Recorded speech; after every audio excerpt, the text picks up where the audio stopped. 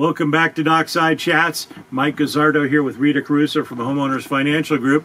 And Rita, the news is awash with all kinds of crazy predictions one way or the other. Some people are calling for the downfall of Rome, and others are saying, hey, it's going to be a little bit bumpy, but we're going to be fine. What do you say?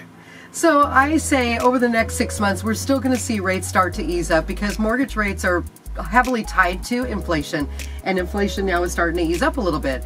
So we've seen over the last maybe month and a half, rates came down about a point. Tell us about appraisals.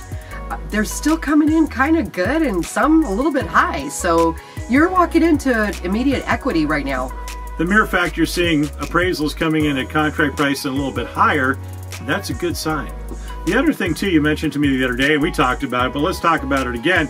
You could yourself as a buyer or have the seller spend 10 grand or so and do what?